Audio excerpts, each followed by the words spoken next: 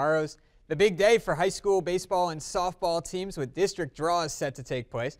And then a big week ahead for Miller City. The Wildcats atop the Putnam County League baseball standings with a 5-0 record and 13-1 overall. They are ranked 5th in the state for Division IV.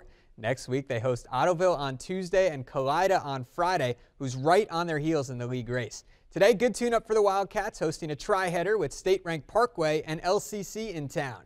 Some fans from Parkway making the long trip to Miller City.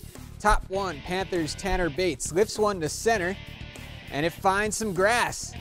Makes the turn at first and scoots up to second. He's on with a leadoff double.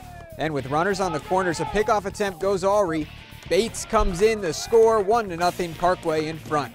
After a bases-loaded walk, Wildcats try to catch the runner at second sleeping, but that throw is too high and into center field.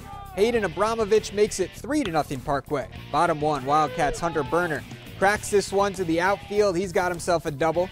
Bases loaded, now 2 outs, but the pop-up snagged by Abramovich. No damage done here. Parkway gets the win in this game, 8-2. Other results from the Tri: Parkway beats LCC 10-8. Miller City defeats the T-Birds 19-2.